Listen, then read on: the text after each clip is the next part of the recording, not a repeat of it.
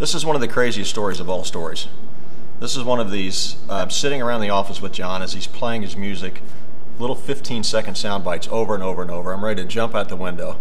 We're only on the first floor, so it wouldn't have been a bad thing.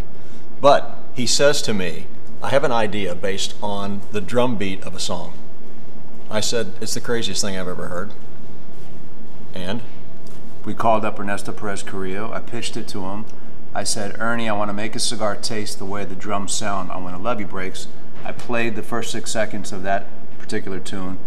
Boom. And to boom. my dismay, heavy, plodding, thick, dense.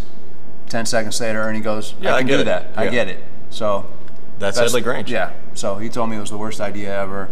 And here we are, what, 4 years later, sitting Grange, at Famous Smoke Shop talking about selling it. So yeah, Sumatra binder, Sumatra, Ecuador, Nicaraguan binder filler.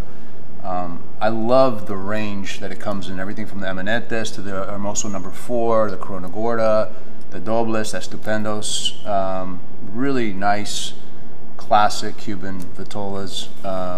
Slight trunk press to it, great smoke, good structure, age as well. Check it out. One of our favorites.